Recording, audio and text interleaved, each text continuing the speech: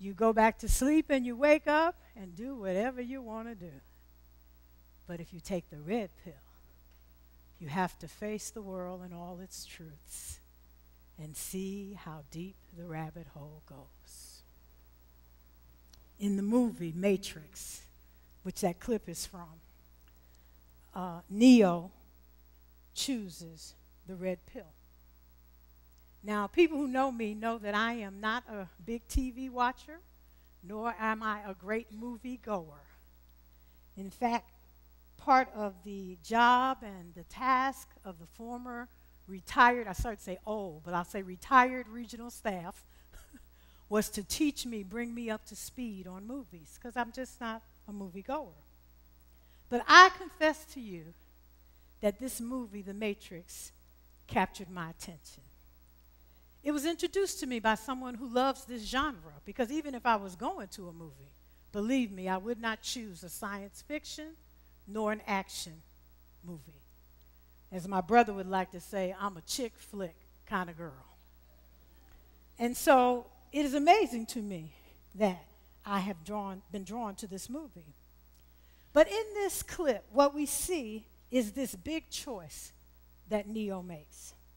He makes a choice that sets his direction and would ultimately guide all the seemingly infinite little choices that he must face as he goes on his journey. The act of choosing is important. The act of choosing is very important. And one's ability to perceive differences between the options is a key factor in helping us choose one thing over another. We serve a God who gives us choice. We choose to serve God. In our text this morning, or actually, it's still morning. In our text today, in Deuteronomy, we find Moses at the end of a long, long speech. In fact, we find him at the end of a series of sermons that have lasted from chapter 1 through chapter 29. Now, clearly, Moses couldn't be a pastor or a primary teacher in a contemporary church, because if he was, the first thing he would find out is that sermons that are that long will get you fired. And if they don't get you fired, sermons that long will cause you to have at least 2 or 3 heated meetings with the deacon board, or at least the pastoral relations committee. But I digress. But at the end, at this setting of this text, the children of Israel are at the Jordan River, and they are about to enter the promised land, a place for which their ancestors had sighed. This is a major turning point in their history of God's chosen people. They have come full circle. Their choices during the first part of the journey were so bad that they were caused to wander in the wilderness for 40 years in a trip that they probably could have done in 1/20th of the time. 40 years, a generation has died off. And now they are camped at the border of the land of promise, the land of milk and honey.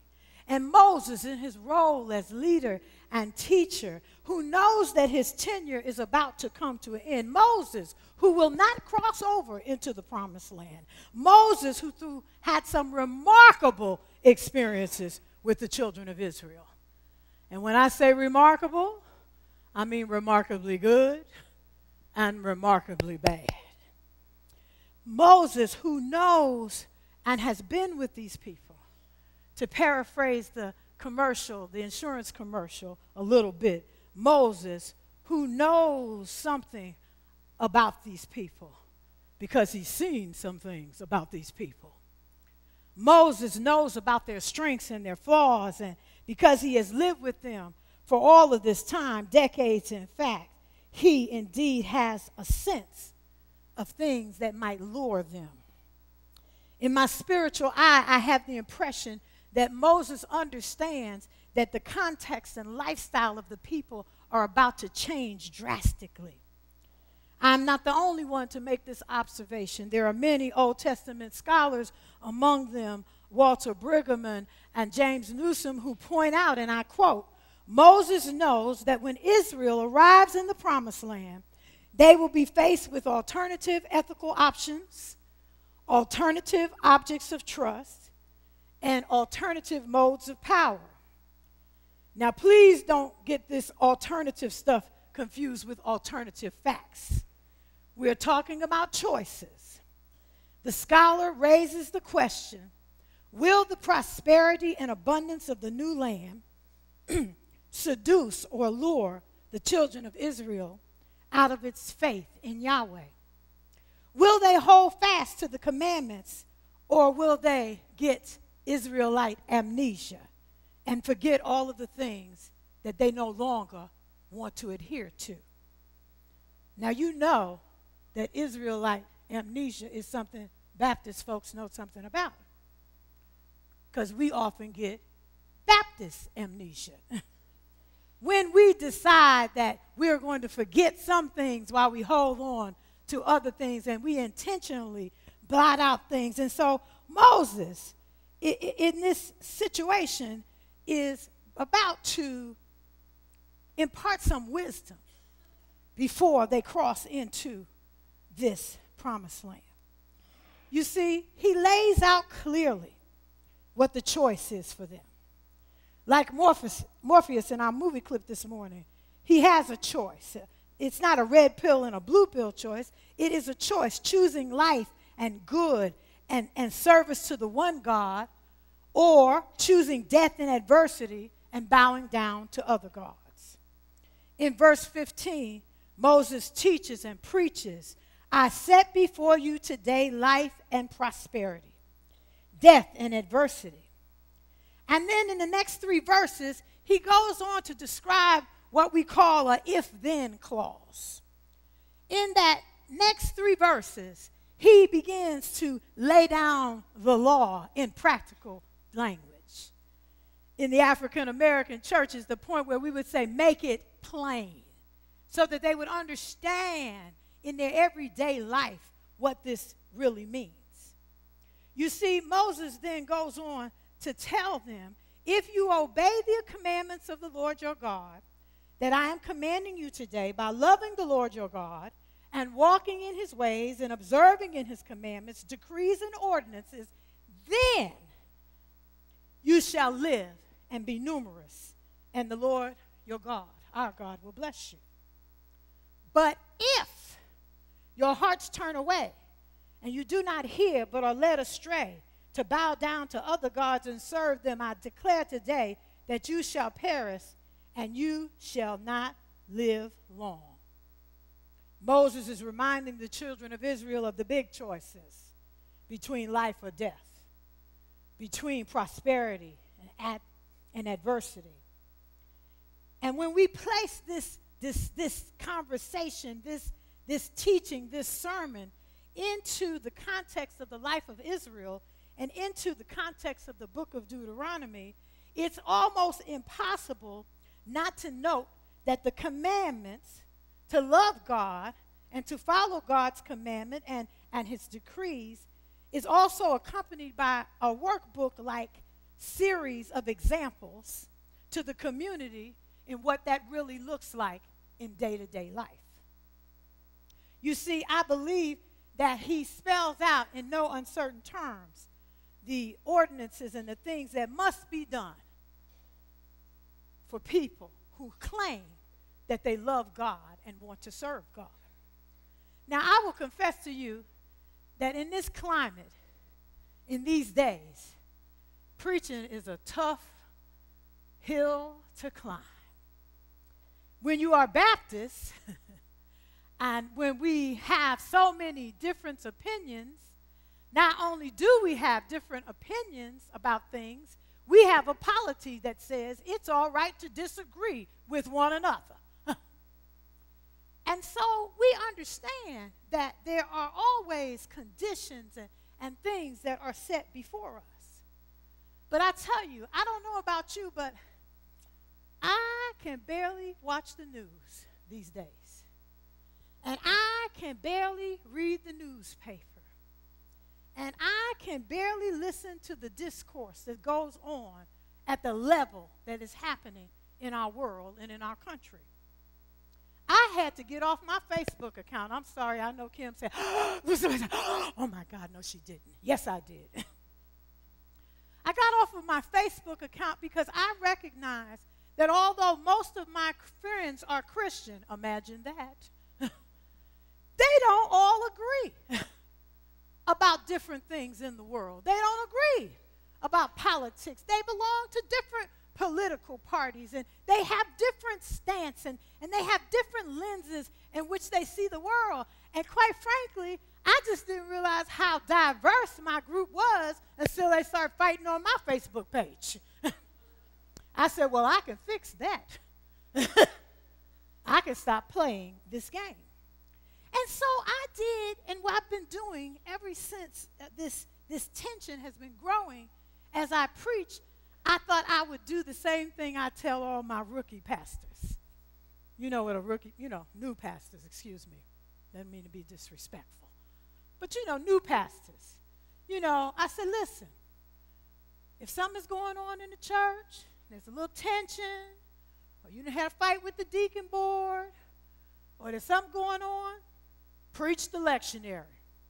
Don't pick no text, because if you pick a text and people perceive that you have picked that text to use the pulpit as a way of advancing your agenda or your views or to spank them for something or another, not that that would ever happen here. And not that it happens in our other churches, but just in case some other people tell them. That's not an appropriate use of the pulpit. And so I tell them, preach the lectionary text. Because the lectionary text is geared to the church calendar and church year.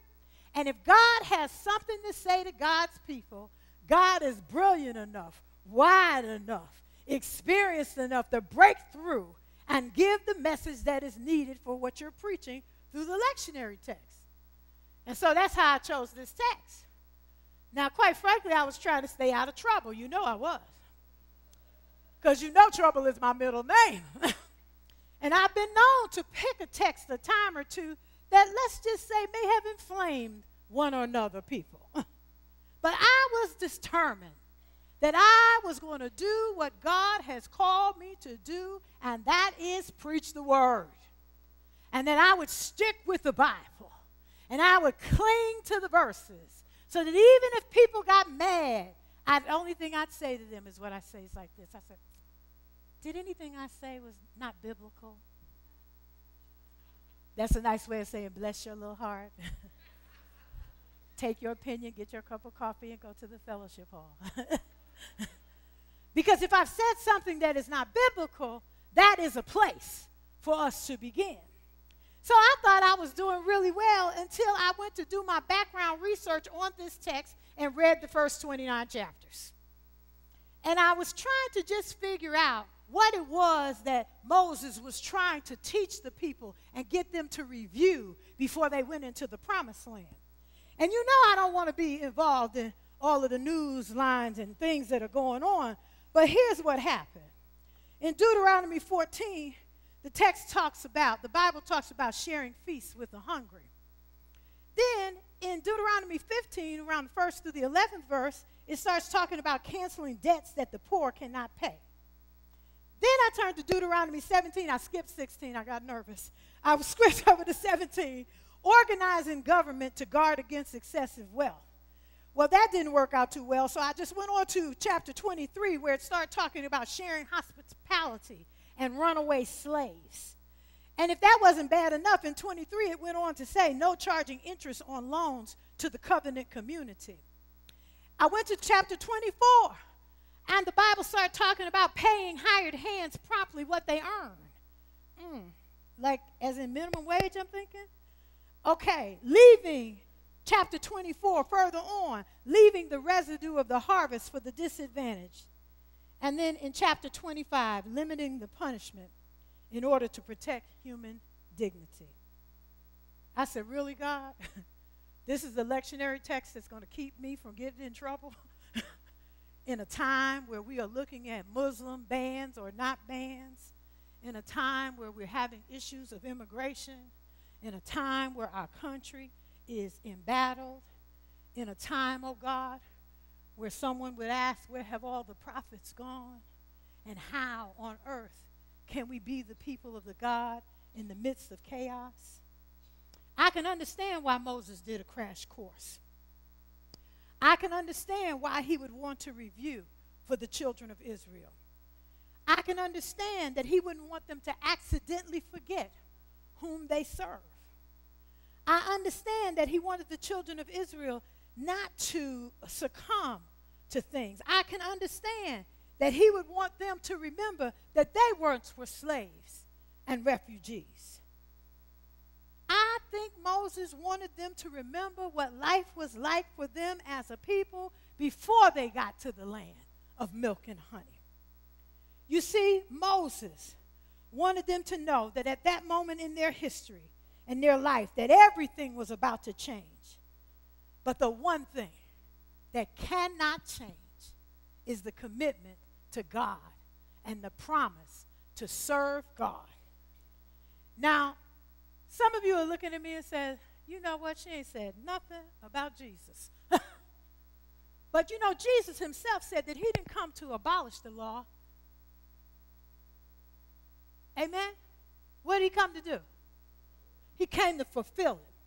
When Jesus himself was asked, what is the greatest of the commandments? His response was, love God and love one another. Love your neighbor as you love yourself. If you do these two things, Jesus says, then all else will be all right.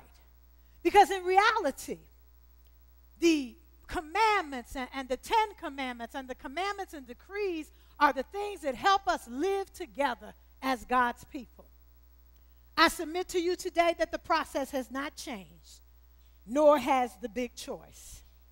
Just like the children of Israel, contemporary Christians are still making choices. There are many of us here in this sanctuary today who have already made the big choice. We have decided to follow Jesus. We have confessed him Lord and Savior. We have dedicated our lives and do everything that we can that we might be the people that God is calling us to be. On the same token, there are some people in the congregation who may not have made that big choice yet. They haven't quite decided to choose. They're confused or they're just reluctant. They haven't found that moment. God has not drawn them to the place where they have made that choice. But the truth of the matter of it is that we all have to make a choice. Either we're going to serve God or we're not. And so when we look at this text and when I look at what is facing contemporary Christians today, I'm going to go out on a limb and say even those of us who have already chosen, we're still having a problem connecting the dots. We're still having a problem identifying the way we should make those daily little decisions that prop up our big choice. You see, even the best choices are only as strong and only as good as the choices that stand beside it. You can't decide that you're going to be a neurosurgeon and then drop out of school. You can't decide you're going to be the center of the basketball team and you're not going to pass the ball. You cannot decide on any big decision or big direction without accompanying a series of choices that embody and embrace where you're trying to go. Many of us have majored in knowing what Jesus would do and minored in doing what Jesus did. There's a difference between knowing in your head what is right and what it is to follow God and actually doing it. My seminary professor used to say all the time, oh, you come to seminary to learn to talk the talk. But oh, brothers and sisters, you better learn how to walk the walk. Because we as Christians, whether we are in the pews or whether we are preaching, people are looking at us to embody that which we say we are and to reflect that whom we say we serve.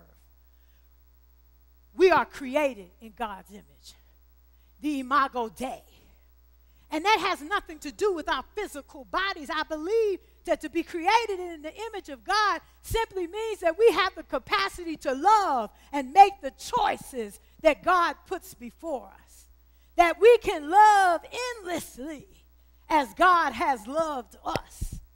And so, whoever you are, wherever you are, however much money you make, however much money you don't have, whatever your economic status is, regardless of your political affiliation or what you've got going on in your life, when you claim the title Christian, you have made a decision, a choice to line your life up in the way and the will of God. In times like these, the world is so conflicted, when our country is so divided, when there's no such thing as civil discourse. The text today serves as a reminder that where there is new beginnings, or where there is shifts, or where there's turning points, where we are confronted with changes in life, good or bad, we all need to review the connections between our big choice to be the people of God, to be the people of faith, to be followers of Jesus, people of the book, with the many daily choices that embrace the conditions that go hand in hand with that choice. If we cannot match these realities to our witness, we weaken our witness to the community and to the world. I tell you, if anyone should be able to work through some of the stuff that we are going through in the country, it should be Christians. Because we are the people who say we chose God and that we love one another. We are those people. And certainly we as Baptist people should know better than any other group what it means to agree to disagree, that we might move forward on the essential things that are important. When I look at this church, when I come here, I shared with someone today, I have no problem being transparent with my struggles when I am here with you, when I'm preaching with you. I have no problem looking at your new arrangement and what it embodies and what it symbolizes to me. This is my first visit since you finished the entryway, and I looked at it and I said, this is a place where God's people gather. This is a place where if a stranger comes, they can see a sign and know what door to go in. This is a place that has seats that can welcome a stranger. This is a place that regardless of your condition or your mental state, you can be welcome. This is a place where I find welcome. Not because of who I am, but because of whose I am. And because of who you are. You do the ministries that touch your community, that touch the church life, the people around you, in ways that reflect God. I came to encourage you today to continue to choose life by loving God. I want to encourage you today to choose to obey God and God's commandments and hold fast to God and God's biblical teachings. Because in times like these, we need more than ever the reference point, the mark, the foundation of our faith, our understanding of Jesus Christ and the love of God. I want to encourage you to choose God's Son, who died on a cross, that we might have life and have life abundantly.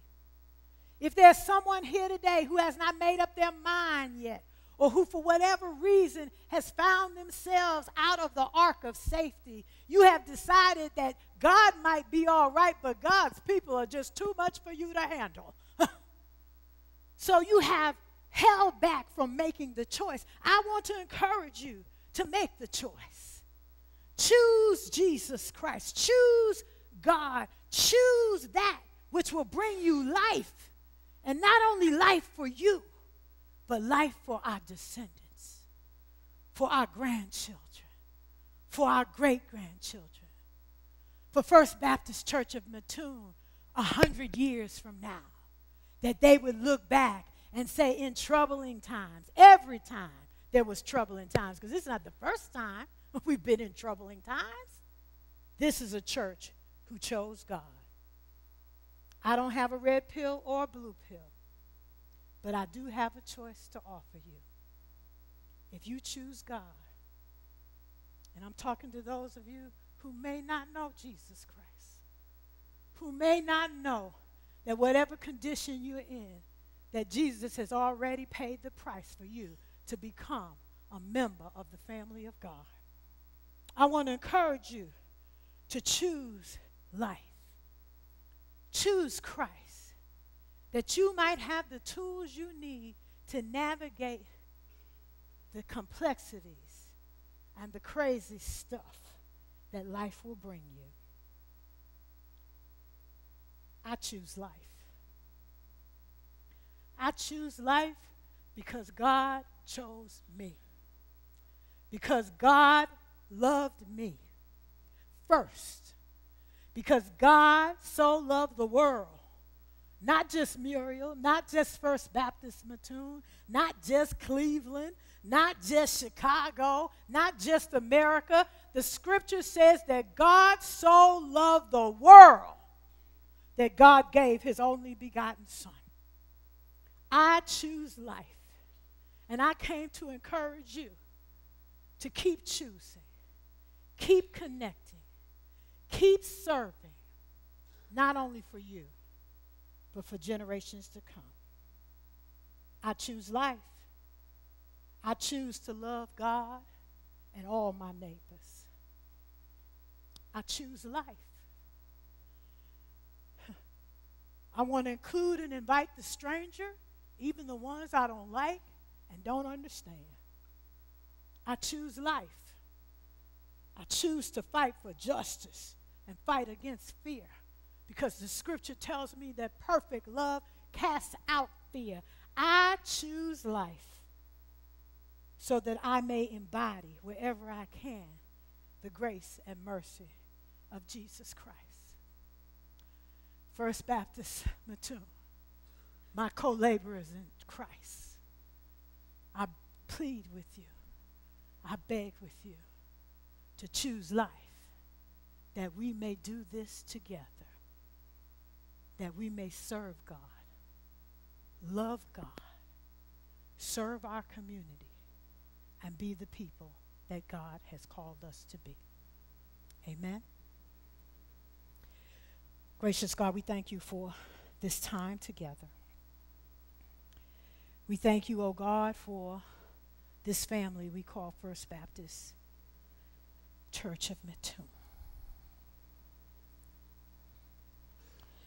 We pray right now, oh God, that as we end this time together, that if there's one that is in this congregation who is being drawn to you, that they would seek this place and seek the leaders in this place.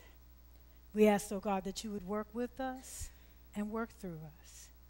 And we thank you for the privilege of life through your Son, Jesus Christ.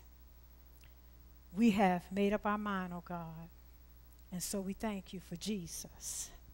And we thank you for this time together. Amen. We have decided to follow Jesus.